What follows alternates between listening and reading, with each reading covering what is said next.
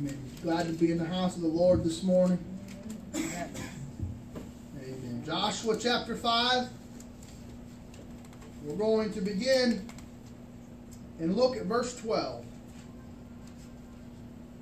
Joshua 5 verse 12. It says, "And the manna ceased on the morrow after they had eaten of the old corn of the land. Neither had the children of Israel manna any more, but they did eat of the fruit of the land of Canaan that year." Amen. "And the manna ceased on the morrow after they had eaten of the old corn of the land. Neither had the children of Israel manna any more, but they did eat of the fruit of the land of Canaan that year." Amen. What I want to share with you this morning is the corn of Canaan. Amen. The corn of Canaan. We see here in this passage, as we look at this, the manna stopped after they ate of the old corn of the land. Amen. Father, we come to you. We thank you for your word. We are in desperate need of your help this morning, and I pray that you would pour out your Holy Spirit. Father, may you give me the words to preach, touch the hearts to receive. Father, I ask that every power of darkness, every hindering spirit, in the name of Jesus, be bound. It is not welcome in this place, and we pray that your word will go forth to penetrate our hearts, and that the sowing of your seed would bring forth a great harvest. And we love you and praise you in Jesus' name. Amen. Amen. Amen. The corn of Canaan. In this passage of Scripture, and you are welcome, and I encourage you to go home and read the full chapter. But we see that Joshua has taken over. Moses is now dead. Moses has undauntedly led the children of Israel through 40 years of wilderness. And through that entire time, the Bible says that God provided manna, which was angels' food, for them to eat. There was no food in the wilderness. There was no place for them to be able to go. There was no water. In fact, the Bible said that there was a rock that followed them. That rock symbolized Jesus. As we look at the wilderness, you see absolute amazing miracles take place that God provided for the people of Israel. Even when they were going out and they would every morning pick up manna from the ground. In fact, the Bible would say that the dew would come, and that when the dew would then leave in the morning, what was left was manna. And they would go out and they would scoop up dishes, but they could only take that which they could eat that day. The reason God ordered that was because every day we are to partake of Jesus Christ. Every day we are to be partaking of Him. They were not allowed to take more than what they could take that day. Meaning, if they thought, I'll take enough today and I'll eat the extra tomorrow, when they did that, they found that there was worms in that manna. The food had instantly become corrupt. Because God would make us and have us to be dependent upon Him daily. We are in daily need of His help. They needed water, and a literal rock followed them for 40 years in the wilderness to water this great caravan of people and animals. That rock, the Bible would say, was a type of Christ that fed them and watered them and gave them their every need. He follows us. He will be our guide wherever we go. Amen? If we will trust it to Him. But it says that Moses had died. The land of Canaan was now ahead of them, and they crossed the Jordan. God parted the Jordan just as He parted the Red Sea. And they crossed over into this new land. The Bible would tell us that for 40 years, them eating angels' food, it wasn't long after they began to eat it that they began to murmur. They began to complain. Tired of the same food. Tired of this thing. I don't have to cook it. I don't have to buy it. Every single day it's out there, but yet still it's not good enough. I'm tired of it. And they murmured and complained about it. And for 40 years this happened until every single one that had been brought out of Egypt was dead. Not a single soul that came out of Egypt was able to be alive when they went into the promised land. This is significant for us. When we think of all of the Israelites coming out of Egypt under great power and thrust of God, yet not a single one of them saw the promised land because of unbelief. They murmured and they doubted and they complained. And now that all of them had died, their children were born in the wilderness. Now all of those people are about to cross over into the promised land with Joshua as their leader. And it says, if we can go ahead and look up in verse 10, the children of Israel encamped in Gilgal, and they kept the Passover on the 14th day of the month, at even in the plains of Jericho. And they did eat of the old corn of the land on the morrow after the Passover, unleavened cakes and parched corn in the selfsame day. And the manna ceased on the morrow after, for they had eaten of the old corn of the land. Neither had the children of Israel manna any more, but they did eat of the fruit of the land of Canaan that year. We see here that when God led them out of the wilderness, He brought them into the promised land. After they partook in the Passover, which was what Jesus had to do, the Passover lamb. This was the first Passover that they partook in, having entered into the promised land. The lamb was slain. The blood was shed. And when this was happened, instantly, this is after they were done eating the Passover, partaking of what He had done. We just took communion. That was a reminder of us partaking of Christ, partaking in His flesh and His blood that was shed. The Bible would say that Jesus looked at all the people and He said, unless you eat of my flesh and drink of my blood, you have no part of me. And the Bible says that many left Him that day and quit following Him because this word seemed so strange and weird to them, because they didn't have an ear to hear what God was saying. He's not meaning literally a partaking of eating or a literal partaking of drinking, but He's meaning every day, just as the manna was given, we must partake of Him. We are dependent upon God. As we enter into this new year, and I praise God for what He did for us in this past year. I thank God for what He's brought us through. I thank God for what He taught us. I thank God for what He has done in our individual lives to draw us closer to Him. And let it be known, if we're not drawing closer to Him, then we are drawing away from Him. There's no standstill with God. We're either moving forward or we're moving backwards away from Him. And I pray that every one of us was drawing closer to God. And as we look at this, as they were entering into a new land, a new year, the old was gone, and God now gave them the fruit of the land to partake in. This pertains to the Word of God. It is a symbolic of God's Word. And this is the message that I want to tell you this morning.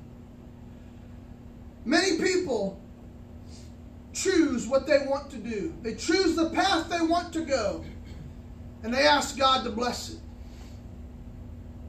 And as a believer, that cannot be our heart. We ask God what He wants us to do, and we follow Him, and He will automatically bless it. Amen? We don't follow our own heart. We don't follow our own path and then ask God, please make this be a fruitful thing. Because instead, all that will bring about with us is the idea that I'm following my own will. And the Bible teaches that our will must be engulfed in His will. Amen? The manna stopped the day after they ate the Passover. When you and I become born again and we've partaken of Christ Jesus, we've been crucified with Christ. We are no longer the old man, but we are a new man by faith in what He did for us at Calvary. The old way is now gone, and now He promises, I will give you the fruit of the land. I will now nourish you with the fruit of my word. And His word must be our map. It must be our guide. And whatever you go through this year, if you want it to be honorable, if you want it to be blessed, if you want God to be in it, then you must follow His word. We must follow His heart. Not my heart, but His heart. Where does He want me to go? Where does He want me to stay? What does He want me to say? My heart needs to be engulfed in His heart. My ear to His heart. That when He instigates the word, I'm there to obey it. It says that the same day after they partook of the Passover, God stopped the manna. And from that day forward, they ate of the fruit, the corn of Canaan. They ate of the fruit that the promised land produced. But this is what I want to lay upon your heart, and I won't keep you much longer this morning, but this is what I want to lay upon your heart. If we think that now everything is safe and sound and good and glorious, if we would continue to read on, the very next step is there is a giant city that is impenetrable called Jericho. Right after this glorious thing happens, after God leads them out, brings them into the promised land, cuts off the old nourishment and starts to give them new nourishment in Christ Jesus. Now all of a sudden there's a wall that's impenetrable called Jericho. And how in the world will they get past these men? This great wall, this great city that stands in their way. And the Bible would tell us that Joshua went out and he sought the Lord. He saw a man standing off with a drawn sword. And Joshua, being a man of war, said to him, "Are you for us or against us?" And the man said, "I am come as the God of hosts." And the Bible would teach us and show us that this was not just an angel, but it was a pre-incarnate person of Jesus Christ. If we think that the Trinity, the Father, the Son, and the Holy Spirit, that all of that only was fulfilled in the New Testament, we're mistaken. God the Father, God the Son, and God the Holy Spirit were active even in the Old Testament. And God the Son was revealed here in this. And the Bible says that Joshua fell on his face and worshipped. And we know that this was Jesus before he was born of this flesh. Because two things. Number one, angels have always refused worship. Whenever in the Bible anyone has ever bowed down and given worship to an angel, the angel has always rebuked them and said, "Get up off the ground. I am not to be worshipped." But this man did not do this. And second, he said, "Take off your shoes, Joshua, because where you stand is holy ground." The same words that God Almighty told Moses in the burning bush. We know that this was Jesus Christ before he became flesh and put on flesh, because God has always been. And when he does this, Joshua falls and worships. And God Almighty, through his Son, gives Joshua the plan. And he tells Joshua what to do. And he says, take the Ark of the Covenant and take your priests and the people, and I want you to march around the walls of Jericho every single day for 7 days. This sounds so foolish. And then on the seventh day, he says, I want you to march 7 times. And after you've done it 7 times, you blow the horn and you shout the victory and you holler it out as loud as you can. And Jesus told Joshua, and when this happens, the walls will come down. Now here we are, we're faced with this new land. And the Bible says that they sent spies. And they returned and said there's giants in the land. But God said, if God be for us, who can be against us? I don't know what you're going to face this coming year. There may be giants. There may be a wall of Jericho. But if you'll feast on the corn of Canaan, if you'll partake of God's word and allow him to be your guide today, and if you allow him to guide you this year and the year after and forever and ever, you will not face a battle that you cannot win. Every wall will fall down. Hallelujah. Every giant will fall and be slain. And they would go on to say that when they shouted, you can imagine the silliness of it. See, everything requires faith. Because shouting doesn't actually bring down walls. Walking around something doesn't actually make it fall. It's not scientifically possible. And the world would say you were a fool. Which the world also believes we came from monkeys, so what do they know? Amen? Amen. If we say all this and say, well, you actually believe all that happened? Isn't that somewhat childish Sunday school stuff? No.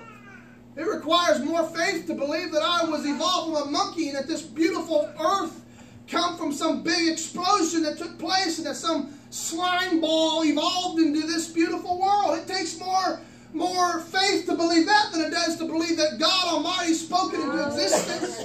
Amen? Amen. The oldest book of the entirety of the world declares the beginning of time and creation. Why would it require more faith? I believe it. Bible says it. I believe it. That's all there is to it. Amen. If you don't believe it, and if you want to believe we come from a monkey, which I've said this before, I went to the zoo once, and I watched this gorilla sitting there in front of a glass. And he spit on that glass. And he watched his spit drip all the way down the glass. Then he'd take his nasty tongue and slurp it all back up again and spit again and watch it. For hours that gorilla stood there and watched his spit drip down a glass wall. And if you want to believe that was your granddaddy, then you go right on ahead. But I know that gorilla ain't my granddaddy. Amen. I was bought with a price. I was formed by creation. God built me and formed me and breathed breath and life into me. And I am a living creation of God. I didn't come from some blob and some tissue. I came because God spoke me into existence. Praise the Lord. Amen. There's more to us. Life is more precious than that. That's why abortion is such an abomination to God. Even in the womb, it's a living life. And if someone wants to say, which years ago, this is how far we have declined. Years ago, before they had technology, they tried to pass it off as a blob of tissue. And before they had ultrasounds, no one could prove otherwise. But now through technology, you can see a heartbeat within weeks, and not, maybe even sooner than that. You can begin to see little fingers grow and be produced. Never seen ultrasounds they even have a 3D ultrasound now that you can see three-dimensional of that baby in the womb. The world can't even declare it as a glob anymore because you can literally see its life. But yet we are still aborting them by 1 million babies a year in America. And yet we call it not murder. But yet the instant that child is born and breathes life, if it's killed then it's murder. But if you just hold on a minute later and kill it in the womb, it's not murder. That's sick. And that's the deception of the world today, that we no longer see it that way. And we're still aborting little innocent babies. And that's another sermon in itself. But what I want to tell you this morning, and in closing, this year, God has great things planned for us if we're walking by faith. Hallelujah. We hear all of these things, and I've heard people say over and over again, our best days are ahead of us. And I've said before, that is a lie unless Jesus Christ is risen in our heart and the Savior of our life. Unless that has taken place, we can't be promised better days ahead. And when I say that, even if it brings trials and tribulations, I can still say better days are ahead. Because I have confidence and faith that He's going to bring me through it. Amen? There's no battle, there's no wall, there's no giant in the land that can defeat me. Because Jesus Christ is on my side. Hallelujah. And if you put His Word as your guide, and you place your faith solely in Him and what He did at the cross of Calvary, you will see victory. You will see the giants slain and the walls fall. And there's no amount of glory. There's no amount of words to describe the blessings that will come into our heart and life if we put Jesus first. Amen? No amount of blessing or words to describe the blessing. But at the same time, let there be a warning to that also. If we do things our own way, if we go our own route. If we tell God, I don't like the taste of the manna. I don't like the way you're doing things. I like it my own way. Hebrews chapter 3 would tell us that we will die and our carcass will fall in the wilderness. And that sounds a little rough, but it's the truth. Every one of them people, don't think that the miracles of yesterday are going to sustain you today. Because if there's any lesson to be learned in the wilderness, every one of them saw the 10 plagues brought about upon Egypt. They saw the splitting of the Red Sea. They saw a rock follow them wherever they went. They saw manna every single day of their life, which, praise God, if I could see about one of those, I'd be rejoicing.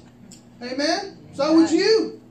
If I got to literally watch a rock follow me wherever I went, and it's producing water in the desert, and every morning I woke up, I didn't have to cook my own food, but God laid out an array of food before me. And all I had to do was reach down and scoop it up and eat it. Angels' food. That's a miracle. Praise God, that'd be cool. Yeah. But yet even in that, they doubted. And they complained and they murmured. So don't think that the miracles that we saw yesterday are going to see us through to the promised land. Because it takes faith today. Yes. Every single day that we wake up is a new day that we have to believe by faith in Christ Jesus. Every day we go out and we scoop up the food from heaven. And we put His Word before us. And we walk and live by His Spirit. Amen? Every single day by faith. So don't think that because God did some great thing with us last year, it's going to be great this year. It can be. Every single day we have to choose. I'm going to wake up and I'm going to partake of Christ. I'm going to partake of His Word. I'm going to put Him first. Amen? And what I mean by that, I don't just mean a ritual of study. And that's not what I'm talking about. I'm talking about every single day we waking up and our faith is resting in what He did for us at the cross. Because anything other than that, we will find ourselves struggling. Amen? Amen. Praise the Lord. If you bow your heart. Father, I thank you.